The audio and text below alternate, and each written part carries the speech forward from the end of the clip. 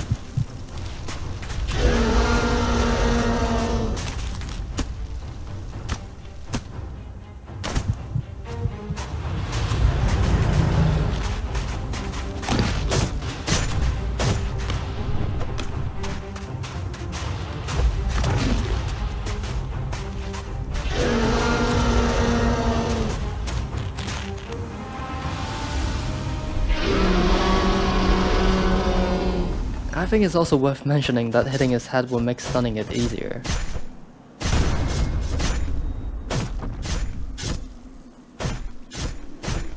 Upon death, they drop a dragon heart, which can be eaten for powerful buffs, traded for a good profit, or smelted for an ingredient to make these new types of armor. I haven't decided the buffs or abilities that these two sets of armor should have, so if you would like to, please leave a comment and I'll pick the one that I like. So, what about the other features that I've been working on? Well, I made some custom weapons with unique animations, along with these new creatures called imps. These are yet again creatures inspired by something that I've come to hate in Elden Ring. You can find these creatures in regular dungeons, but instead of wandering around, they like to hide.